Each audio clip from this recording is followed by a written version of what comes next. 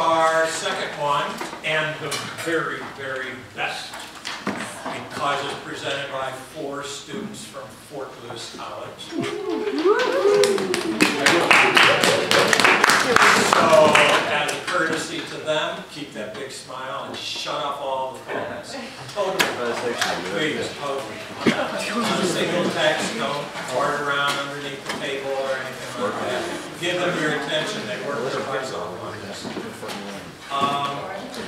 Is this your students? Any students. Any students? We're going to pass this around. Are you a student here, sir? No, you're not? I thought you should be. Students need to sign up. We will not have a program in December and January. I've learned for past years that you're all too busy. So our next program is February, which is March 11th. February 11th and March 11th. Great programs, as they all are. Not as good as this one. This is 4 times better than any program we've ever had. What else do we want to talk about? Native Plant Society is open to everybody. We have trips all summer long. If you're here during the summer, they're really lots of fun. No matter what level of interest you have in plants. Ooh, I just like pretty colors. Ooh, I want to know the exact species. And they're free and open to everybody. You don't have to pay money. You don't have to join the group. If you want to join the group, pay money, that's fine.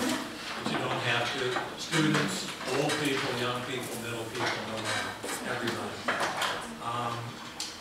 One thing that we're looking forward to is at the end of July, and if anybody wants to get involved and participate in any way, at the end of July of this 2015, we're hosting the Native Plant Society annual meeting, Native Plant Society in New Mexico. We're actually part of the New Mexico Native Plant Society rather than Colorado.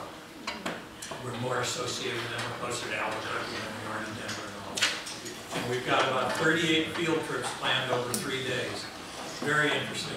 Good variety of trips led by all kinds of people to all kinds of neat places. So, Ross, would you like to introduce the group? This is of particular interest to me. This talk tonight is more interesting to me than any other talk we've had because I say with great pride, my wife and I discovered this species. Here it was up a road up the Dolores Valley, up the Dolores River. Lots of people go past it all the time. Nobody had ever stopped to shake its hand and say, hey, who are you? And actually, I had gone probably 15 years up that road and never noticed it. Or thought it was something else. You all know the tall one about this with bright red flowers called scarlet G-leaf. It looks very much like this, but it's all bright red or intense orange red. But one day, we just were going up there. I guess the light was just right. It's a gravel road, driving slowly, and I just kept seeing sort of flickers out of the corner of my eye. And what are those white dots I'm saying? Stopped the car guy and said, what's this? And we tried to key it out. We tried to figure out what it was. We used every book we could. Came to the conclusion, I'll tell you this for a moment, I don't know if you know this, that it was certainly a new species, so we sent it, this is a kind of phlox, Pulmoniaceae. And we sent it to the top 2 experts in phlox in the United States. Now, you can't repeat this story to anybody. And they said, it's just a variation of these other ones that we know. And I thought, what? See, I don't have I'm not biased. I don't have a PhD in botany. Now, if Ross had sent it in, they probably would have said, it's a new species. But how can a nobody find a new species? So they blew it off, and year after year we went past this place, and about 4 years after that happened, I said, this is not the species that they said it is. I tore the plant apart. I worked with my friend John Gregor. We looked at every little detail of this thing, which is all beautiful, especially when you use a hand lens, a microscope. And we described it longer than any description you've probably ever seen. Photographed it. We sent it back to those people. This was maybe 7 years after they said no, and I guess they had forgotten. And they wrote back and said, beautiful new species you discovered. And the top botanist in Colorado did the same thing. He blew it off the first time around, and later, and I still have his email saying, what a gorgeous new species this is. So these guys have interviewed it, tickled it, walked up and down the mountainsides counting it, and the work started really with Professor Russ McCauley. I told him about the plant, and I think the herbarium has one of the type specimens. They have a type specimen. I think it was the first type specimen you ever. Maybe still only the first one. A type specimen, everybody know what that is? No. It is a sample of, or the very first specimen of the plant ever collected. But what you do is you collect now the standard protocol. You collect about 8 of them, 6 of them, 12 of them, and you send them to herbaria all around the United States, maybe the Smithsonian, Missouri Botanical Garden, and you designate one of them as the type. It is the ultimate, and that's at the University of Colorado. We were going to put it here, but this is limited in the number of people who get here. It costs a lot of money to fly here. A lot more people go into the Denver area. So that's where the type specimen is, but we have a copy of that type here, collected in the same group, the same day, exactly the same place. So it's a really neat thing to do, and type specimens are valued over all others because that's, if I find another plant and I say, oh, it looks like this, what I do is I bring it to the herbarium here and I compare it to the type to figure out whether it is the same species or a different one. So that's why type specimens are so important. I'll shut up. Ross, why don't you talk? Sure, thanks Al. So as Al said, he introduced me to Ipomopsis ramosa a few years ago, and I thought that's a really cool story. You have this plant isolated in a relatively small area. And I won't say how small or how big. I'll let these guys kind of take care of this. And being an evolutionary biologist, this got me thinking of a particular question. Why is this thing only here in this particular small area? What about its biology makes it so unique? So these guys came along, who have all been doing their senior research with me for the last year, and they thought this was kind of a neat question too. So we designed a project that would involve multiple people looking at different aspects of the biology of this plant to try to answer this question. Why is this thing there? So we've got 4 students who I think have been really excited about this. Lots of time in the field, lots of fun stories from being in the field. It's been great working with them over the last year on this, and it's nice to kind of see this kind of come to an end, even though, as we kind of know with most research, it doesn't actually come to an end. You kind of make some progress towards your question, and then you answer, you kind of bring up a whole bunch of other questions. So this doesn't really end, but it's kind of a nice, kind of in the midpoint. Maybe not in the midpoint, maybe just a little bit, because there's so much kind of good stuff about this. So I'm going to let these guys kind of go. Starting here is Stephen, and we've got Meredith, Shilah, and Melanie, who are going to tell us about this awesome species occurring in Roaring Forest Canyon. All right, guys, take it away. All right, thanks for that introduction, everyone, and thanks again for coming out and seeing us. It's not very often that you get to work with a brand new species, and it's also not very often that you get to work with a species that is in the same home as Meredith, Southwest Colorado. So we've been really, really honored to have this opportunity to work under crops and work with Ipomopsis ramosa. So without any ado, we'll go ahead and get started. So as Al has mentioned and Ross, this is a brand new species, and so going into this, there wasn't a whole lot of background information. So basically, when we were devising our study, we had to kind of go off what we did have. And that was that we knew that Ipomopsis ramosa only grew in a very small corridor right in between the towns of Dolores, Colorado, and Rico, Colorado. We also knew that it was a biennial, which means that it takes 2 years to reach full maturity and complete its life cycle. And at full maturity, it can reach between 25 to 44 centimeters in height. Additionally, Ipomopsis ramosa is very limited in how it can grow and where it can grow. We can only find it in a very specific type of soil, which is referred to as the Permian Cutler Formation. Additionally, Ipomopsis ramosa requires lots of sunlight, so we only found it growing on south-facing slopes. In addition to that, we can only find it through a very narrow elevation range, about 8,200 feet to 9,300 feet in elevation. In addition to that, Ipomopsis ramosa only grows or prefers to grow in areas that have been recently disturbed. So along roadsides, maybe ditches, or where grazing occurs. So with all of this information in mind, we realized that there were still a lot of holes that needed to be filled in knowledge. So we decided to form these 4 main focuses of study. And with those focuses, we thought we really needed to start in the beginning and figure out where exactly can we find Ipomopsis ramosa.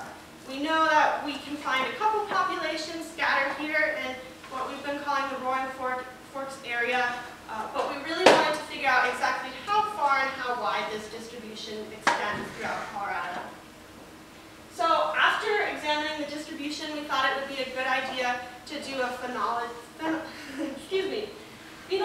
observation of the area and of the plant, so we can figure out what sort of external cues cause this plant to go through different stages of its life. After that, we thought it would be a good idea to investigate the reproductive strategies of the plant. So plants can have very varied reproductive strategies, and by learning about them, we can learn a lot about the species itself. So by learning how Ipomopsis ramosa makes more of itself, we could also potentially investigate what the pollinators were and if it did indeed need a pollinator.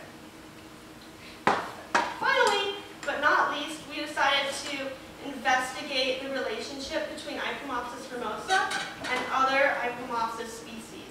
Specifically, we wanted to take a look at Ipomopsis ramosa's relationship with Ipomopsis aggregata, subspecies aggregata, because these 2 species were growing right alongside each other in the Roaring Forks area. So with these 4 focuses in mind, we devised these 2 overarching research questions. The first of which was, why is Ipomopsis ramosa's distribution so limited? Why can we only find it in this narrow corridor? The second question was, what evolutionary factors influence the speciation of Ipomopsis ramosa? Why do we suddenly see this brand new species cropping up in this kind of unlikely place? So with that being said, I'd like to pass this right over to Stephen. He was the forefront of our distribution study. Thank you, Melanie. All right. So also, just a quick note, I believe this is the Snyder type we was talking about earlier. Isotype. So just, we have it on the slide, this is good. Anyway. So, mapping out Ipomopsis ramosa. To do this, we have a general idea of where it is. I'll have described it as being in Wildcat Creek or Roaring Forks Canyon, and we need to find out exactly where it was and how many there were. And then that was just for our knowledge, and then also for conservation purposes. With a species this limited, conservation is huge on it, and actually it's not even on any endangered species lists, which is something we might want to remedy later on. And so how do we do this? So we knew it has a south-facing slope favor. It favors south-facing slopes. It also has a tendency to follow the color formation. At least as far as we know. We haven't done any direct soil studies on that, but that's hopefully better research. We pulled up Google Earth, that great program all of us has probably used at one time here, and then selected within the Roaring Forks region where we could possibly find sites. And so we chose color formation exposures that were, for the most part, not necessarily alongside the trail. They were further up the hillsides. And then we went and found them. And if the site had ramosa present, we counted it with the floret and the flower, and then the actual little rosette, which is just kind of the shrub before the following year it sprouts up and has a flower on it. Counted both of those, took a total number for each population, and then if there wasn't any present, we just kept on going. So the first was Wildcat. Oh, first off, this is where everything is. So it's been originally found in Montezuma County, right around here, and then we actually found it right over the border into Dolores, right up here in Wildcat Creek. Our most southerly location was Preach Gulch and Roaring Forks Canyon, where a lot of the other research was conducted, and Wildcat Creek. So this area had extensive free-range cattle grazing. I mean, to the point of, if you're looking at this site right here, you can literally see cow paths running down the hillside. It's just completely covered. But at the same time, this species has a tendency to rely on disturbances. So within areas where you have animal traffic it, or as we had described trails, you find it growing. And so we found it all up in these side canyons, and then right down here, side 8, this area here is a private land, and so you have to go across an easement into the national forest, and then we followed it up the hillside up to here. And we actually went all the way up to here on the ridgeline, but this whole area was forested, and Ipomopsis does not like shade. That is guaranteed, it does not like it. And also just a quick point out the number beneath the site, that is where the total count was for those locations. Pre-Sculch is a completely different story. We had no grazing whatsoever. The only tracks we were able to find were bear tracks right up in here. And so that was a little disconcerting at first, but with that being said, this area is right about in this location. This is where the parking lot ends. Trail goes up to the side here, and then this used to be an old road, but it's not used anymore. And so this whole area has come back, is regrown, and this whole area right here is a very young aspen forest, no more than maybe 16 feet high. And further up the slope here, you have a lot of ponderosa and some more scraggly pines. I don't know exactly which ones they were. And so Site B had very little disturbance, and with that very, very little bit of disturbance to it, you had a very low population for the size of the square meters that were in comparison to all the other sites. And Site A was actually included with an earlier survey that was conducted in 2013. That was conducted by Ross. And that leads us right into the roaring forest populations. So this is ground zero for where Ipomopsis has been found, or most of it's been found, just to put it like. Site H is where most of our research was done. It's a primary research site, population of 3,150, in comparison to every other site being way under that. About 1,000 would be Site A, more or less, and everything else is just, a few hundred, several hundred, just depending on it. And at Site H, we have phenological and reproductive sites, as well as pollinator studies. Now, all of this, we know where it is. It's just a very quick, simple presentation of maps. What can we do with it? Colorado Natural Heritage Program is where this species is currently listed. This stat will be used to update it, and we'll actually send these maps off to that. And then it's also listed on the USDA Conservation Service. Besides that, there's no listing I've been able to find. Looking into different, there's herbarium data, which is where, for botanical species. But on the mainstream, it's not on any endangered species lists. And with the population this low, it kind of needs to be. So that was just something I thought was very well said. And with the discovery of new populations, we can start looking at this plant-soil interactions, which have not been developed yet. We can start looking at different places we can find, potential places we can further find it if it is there. And so, once you have a couple different things figured out about the plant, it's called ecological niche modeling. You can actually start using mapping and stuff and actually model where the plant is further down the line. And yeah, so at this point, I'm going to turn over everything to Meredith to tell you what phenology is. Hi everyone. So, as previously stated, not a lot of baseline data have been gathered about Ipomopsis ramosa. That being said, I wanted to look into its phenology of development. So what is phenology, you ask? Well, phenology studies the main life cycle events occurring within one organism's reproductive cycle. And when you think of an organism, often we refer back to animals. And so if you were documenting the phenology of development in an animal, you would look at things like mating, molting, migration, hibernation patterns. But in a plant, and specifically Ipomopsis ramosa, the things that I documented were Thesis or flowering, bolting, rosette, and run to seed. So why is understanding phenology important to science? Well, it can kind of tell us what type of abiotic and biotic triggers tend to cue this plant into moving through the life cycle events. So it can give us a better understanding of the relationship between the environment and the plant. So how did I do this? Well, this is a good visual of the spread of Site H, the one that Stephen talked about, that had a population of well over 3,000. And you can see along the bottom here some of my plots. And I set up about 20 of them. And I put 10 on the lower part of the hillside where the elevation was less. And it was closer to the road and more disturbed. And then off to the left here, You can't see it, but it leads up the hillside. I put 10 more over here, and this allows me to get a broader range as far as my entire population goes. I do want to point out that this site is about 20 plus miles or so from Dolores, 4 miles up a dirt road, and then you have to scramble up a canyon. And a lot of this research was done by ourselves, and this was both exhilarating and fun, because often I had my head in my plots, and I wasn't thinking about what was above me or going on around me. And on more than one occasion, I ran into fresh mountain lion tracks. And so needless to say, I started bringing my dog.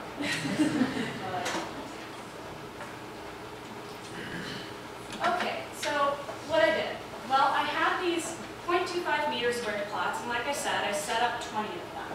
And over the course of 110 days, from May 10th to August 28th, I came back repeatedly, every week to 2 weeks, and I set up these plots in the exact same position that we initially started them. And I marked them with flags, and I numbered them. And we did 20 because often you need to have a higher number of plots and prepare for possibly losing 1 or 2, which in the end we ended up losing 2. Flags got pulled, somebody nibbled on one of the plots, and another time one just completely dried up. So I had 20, but I ended up with about 18. So like I said, I came back every 2 weeks or so, and I literally set up my plots, and I looked at them, and I watched them, and I took photographs, and I brought my field observation book into the field with me, and I just wrote what I saw, and I counted.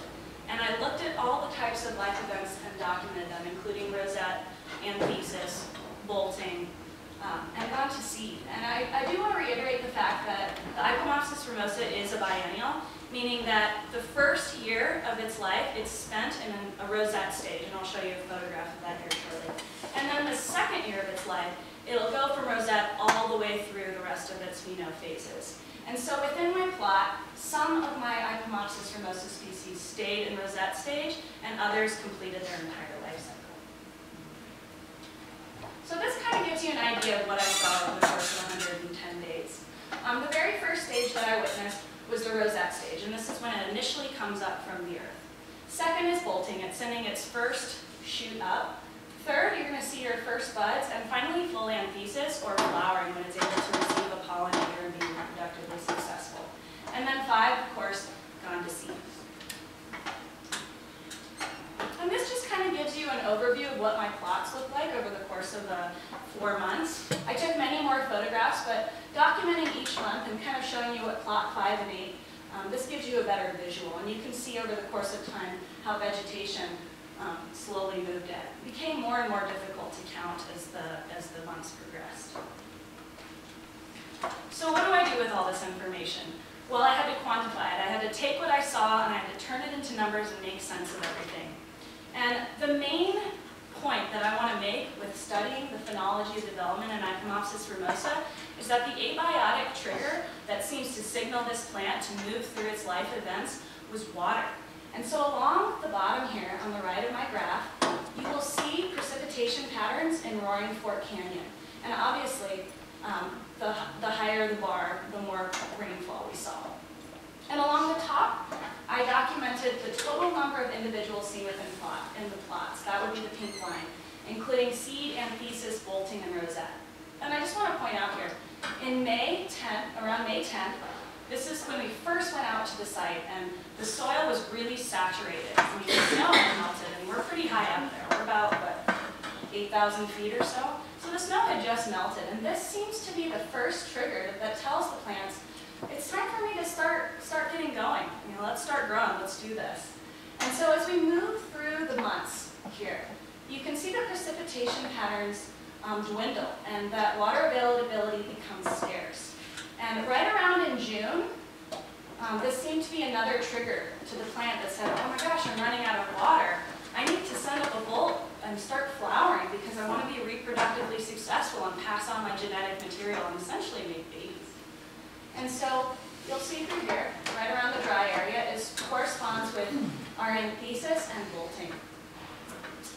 Now in July, a lot of you guys will recognize this pattern as the monsoon season, when our rains move in. And interestingly enough, our rosettes plummeted. They plummeted right around the time that we ran out of water. But here, we got an influx influx of rain. The precipitation pattern skyrocketed. And it should be noted that I saw a second spike in rosettes. So what does that mean? I mean, a rosette is just a little guy, it's just a seedling. Why would this come up at the end of the year? Well, I think what happened is it got that trigger that said, you know, I've got the resources to keep going. And so essentially all the little seedlings that didn't germinate at this part of the year got a second cue to do exactly that. And for that reason, I saw that spike here at the end. So basically, as far as the phenology of development is concerned, the main abiotic trigger and the takeaway that you need to take from this part of the presentation is that it seems to move through these life cycle events based on precipitation patterns. So with that being said, we had other big research questions that we wanted to examine. So I'm going to turn it over to Shilah and let her go into that a little bit further. Thank you, Meredith. You're welcome. All right. This brings us back to some of our questions. Why is Ipomopsis ramosa limited to only this region? And it's actually not uncommon for some plants to be limited in their distribution based on reproductive limitations. And so, for example, maybe Ipomopsis ramosa doesn't have a good pollinator. Maybe it doesn't even have a pollinator. Maybe there's some kind of unique feature that it has in the way that it reproduces that might be limiting its reproduction. So what could this be what's actually limiting its reproduction? What I was trying to find out over the summer was how this plant reproduced. And then when I figured out what breeding system it used, I was trying to see how that affected the final fruit set and the seeds that were produced in there as well. And in case we don't all remember, let's go over how plants reproduce. So most people know of plants that reproduce through a pollinator. And just when one animal comes to a flower and it takes its pollen and deposits on another. This is called outcrossing or cross-pollination. And plants can all actually self-fertilize as well. They can do this by just getting their own pollen on their own stigma, and this can happen on the same flower. And it can also happen in between any of the flowers that are on the same inflorescence. There are a few different ways that selfing can happen, and some of the most common ways are actually through external agents. And these are mainly non-adaptive ways that weren't developed by the plant in the beginning. Gynotomy is when a pollinator will bring the pollen of that same plant to other flowers on that plant, causing self-fertilization. And facilitated selfing happens because of the pollinator as well, because sometimes when they're feeding, it's hard for them not to get that plant's pollen on its own stigma. And these are more adaptive ways that plants self-fertilize. Prior selfing happens before the flower even opens, and when the anthers let all their pollen go and the stigmas are receptive early. And then delayed selfing is kind of the same as facilitated selfing, but it's not mediated by a pollinator. It just happens at the end of the thesis when the movement of a plant might cause it to fertilize itself where it wasn't previously cross-fertilized. And some of the advantages of self-fertilization could include reproductive assurance. It can be reproductively less, metabolically less costly, and then it can also help you have the potential for local adaptation. And then when you think about the bad parts about this, if you're continuously taking genetic material from yourself, you are eventually going to have some limitations. And this can lead to problems with fertility and survival. And then outcrossing is our second breeding system. And this is when plants are pollinated by another plant, or through pollinator mediation. And this is mostly good just because of the genetic diversity, which can help with the resilience of the species.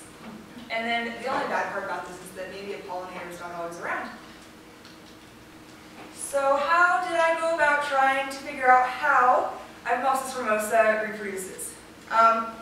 Well, in June, I went up there and I found 30 individuals that hadn't opened yet, so it was prior to Thesis. And I split that group in half. So there were 15 in each of my groups. And one half I left alone to leave as a control. And the other half I bagged with a mesh that was 1 millimeter size so that no pollinators would be able to touch any of the flowers. And then throughout the summer, I went back and I counted each of the flowers that were on each inflorescence. And when it got later in the summer, around June, I saw that fruits were being produced. And when they started to mature, I clipped them, and then I took them back here to the lab so I could count their flowers and the fruits that they produced. And this is what I found. As you can see, they really produced a lot of flowers. There were up to maybe 150 flowers on some of those inflorescences. And what you should really notice here is that our control population, it produced fruits just fine. In our bagged population, it had almost nothing produced. And then also when we were counting, there were about 3 seeds in each of the fruits. And this is just another way to look at this. This is the proportions, which I turned into percentages. And if you're looking at this, the median of our bagged population is only at 0.768. And that's really low. And I have a feeling that it's not at 0 because I probably had some sort of error in the way that I put the bags on, because I did find a few fruits on one of my flowers, or on one of my inflorescences. And I think that I might have just not put my bag tight enough and somebody was able to squeeze in there. And the unbagged median is at 50%. And then when I ran these through non-parametric tests, and they turned out to be very statistically different. So what exactly does that tell us? It tells us that Ipomopsis ramosa does not fertilize itself, so therefore it's not limited by its reproduction. And what this is called when a plant needs a pollinator is obligate outcrossing. So Meredith, would you be so kind to tell us more about this? So now that we know that Ipomopsis ramosa needs an external pollinator, we had to go about identifying it, and let me tell you guys, this was the fun part. This is our lovely reenactment of what we did in the herbarium. And I have to tell you, it was actually pretty similar to this. I want everybody to imagine 4 biology students scrambling over a hillside, nets ablaze, trying to just kind of capture anything that touched one of our Ipomopsis ramosas. And this took a lot of stealth and speed and patience and many hours in the field just watching. So if we saw a pollinator come up to our plant and physically insert itself, we went after it. And we tried to catch it. And we actually did pretty well. But I want to say we were upwards of 20+ hours just sitting out there watching it. It was a lot of fun. So what did we find? On the left here, we have the Papilio rutilis, or the western tiger swallowtail. Many of you guys might recognize this one. You've seen it around in maybe your gardens here in town. And it should be noted that this is a generalist, which means that it doesn't necessarily pollinate only the Ipomopsis ramosa. It prefers other plant specimens as well. And some of the other plant specimens that it prefers are things like thistle. These were observed on our hillside. Another important thing to recognize about the tiger swallowtail is that it has one migratory flight pattern, and that exists between June and July, right here. So you see it, and then you don't. And of all our time in the field, we only saw the tiger swallowtail 1 time, and we were only able to catch 1 specimen. So I thought that was really interesting, and keep that in mind, because we're going to talk a little bit about it later. And then on the right here, we have the Hyles lineata. And this guy is similar to a helicopter. It is fast, and it's really hard to catch. And so the very first time that we caught it, I was just like jumping with joy. It was really exciting. Lots of whoops across the hillside at Queens or the canyon, all that jubilance. But this is known as the hummingbird moth, and it's also a generalist, and it has a pretty wide range as well. And we saw it through the course of the end of the summer, and this correlates with Thesis in the phenology of development as well of the flower. And so we saw this one for quite a while. We were able to capture quite a few specimens, and it should be noted that it tends to be active mainly in the cooler parts of the day, so 6 o'clock in the morning, evenings, and also at nighttime when it's hard to really see. And once again, as a generalist, it prefers other specimens of plants as well, including columbine and larkspur and thistle and other things that we observed on there. So what do we do with this information? Well, we did physically see it pollinate the Ipomopsis ramosa, but we really needed to confirm that. So we took our specimens back to the lab, and we extended the proboscis of the Hyles lineata, and we dragged it through a medium, and we placed it under a microscope. And as a generalist, we saw different types of pollen grains, because it was pollinating things other than Ipomopsis ramosa. So we took those pollen grains, and then we took pollen from an Ipomopsis ramosa plant that we had in the herbarium, and we compared them under a microscope. And in this way, we were able to see that there was indeed Ipomopsis ramosa pollen on the Hyles lineata, confirming that it was indeed one of our vector pollinators. Now, I would have loved to do this with the tiger swallowtail. Unfortunately, when we tried to do so, the proboscis was gone, and we had only caught one tiger swallowtail, so I'm a little bit bummed about that. What are the two? So it's varying degrees of, what's it called? Focus. Yeah, of focus. So this is, basically you just focus it in and out so you can kind of get an idea of what the outside of the pollen grain looks like and the gradient and texture of it. So it's just two different photographs at varying degrees. So what do we do with this information? Well, now that we know who the vector pollinator is, or at least one of them, we wanted to examine how pollen movement occurred at the hillside and between the populations. And I'm going to let Melanie talk a bit about that. Thank you. All right. So, as Meredith mentioned, we had identified these two pollinators that were working very hard to pollinate Ipomopsis ramosa, but also, as she mentioned, these were two generalist species. So we knew that they weren't going to be isolated to just Ipomopsis ramosa. Because of that, we really needed a way to quantify exactly how much possible genetic sharing was going on between Ipomopsis ramosa and other species of Ipomopsis in the area. So we also not only needed to find a way to figure out the degree of genetic exchange, but also find a way to supplement our observations that we had made, because our Hyles lineata pollinator is active only during dusk and dawn and times of low visibility. So we really needed some sort of data to kind of supplement the things that we couldn't see very well. So that's where I came in with the pollen analog study. And we used a fluorescent pigment, and this pigment was a powder. And what was unique about this powder was it had the same texture and characteristics as pollen. So we could actually place the dye on a flower, and then as a pollinator came and visited that one flower there, we could then see each plant that it visited subsequently, because it would leave this deposition of fluorescent pigment. So this was a great way to provide a visual tracker for any pollination that occurred between Ipomopsis ramosa and Ipomopsis aggregata. And it also, again, provided us with that data to supplement our observations. So, what we did here was we applied the pigment onto the anthers of a selected plant. We called these the dye source individuals. And for each trial that we did, we would have two dye source individuals. One would be the Ipomopsis ramosa, painted one color, and then the other would be the aggregata species, painted a separate color. So after painting the anthers of these flowers, we would vacate the area for 24 hours and let the pollinators do their thing.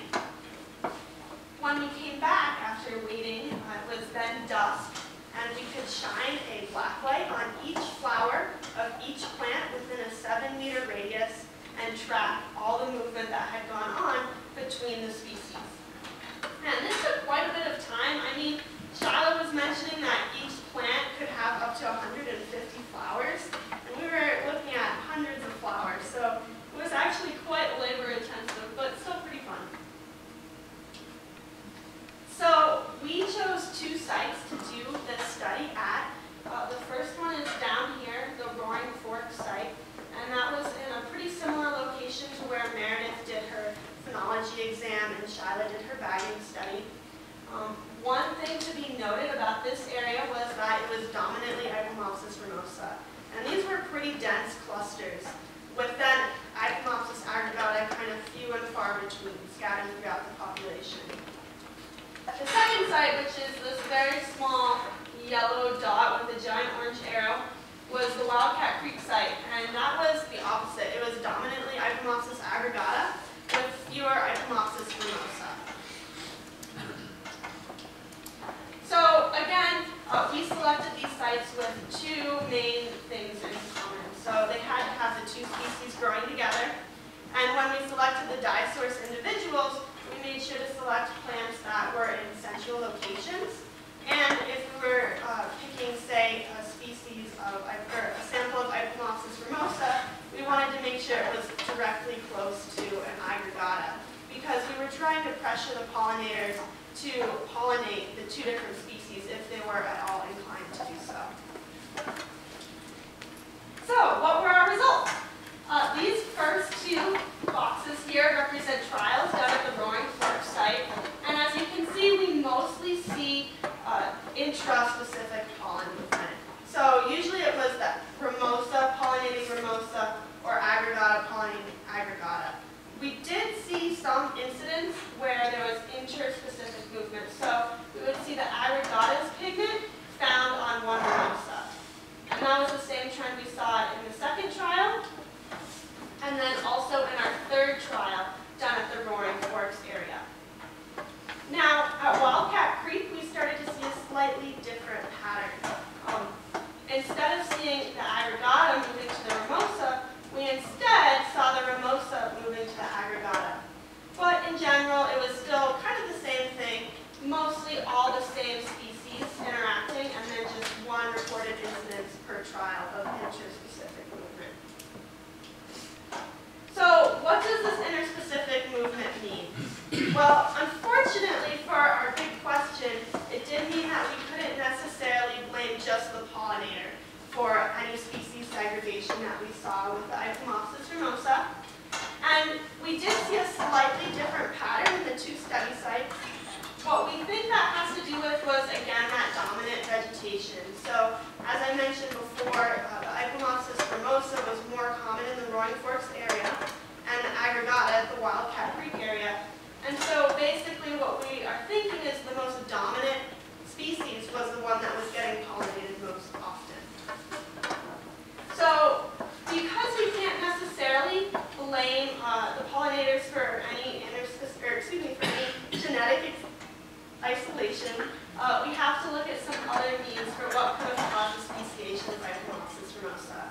So I'm going to talk a little bit about the floral morphology, and then we'll also have to look maybe to some phylogenetics to figure out exactly where these origins could lie. So for the floral morphology, we basically went ahead and collected floral samples of each species, the aggregata and the ramosa, and brought them back to the lab and made some basic measurements. And for those of you who are a little rusty on your floral morphology, I've provided a diagram right here. So if you look at this top graph up here, that is measuring the length of the floral tube. And so you can see with the ramosa represented in pink here that it is significantly shorter in floral tube than the aggregata. And that's a trend we tend to see throughout the rest of the measurements as well. So if you check out the stamen length over here, the ramosa is significantly shorter than the aggregata. And one thing to note about the positioning of the stamens is that they were very inserted. So we've got this diagram here. This would be kind of an accurate representation of what the aggregata would look like with the stamens and the pistils fully exerted out of the floral tube. With the aggregata, we would probably see these things located much farther down. So you couldn't quite see them in the floral tube without dissecting it. And then, last but not least, we saw the same trends with the pistil length as well. Significantly shorter, and then also fully inserted in the floral tube. So, what could this all mean, and how can floral morphology help with speciation? Well, I'm going to pose a scenario for everyone. This is our friend here, Hyles lineata, and let's say the hummingbird moth were to come and pollinate, or just visit Ipomopsis aggregata. When it sticks its long proboscis into the floral tube, it will brush up against these stamens and get pollen distributed and stuck onto its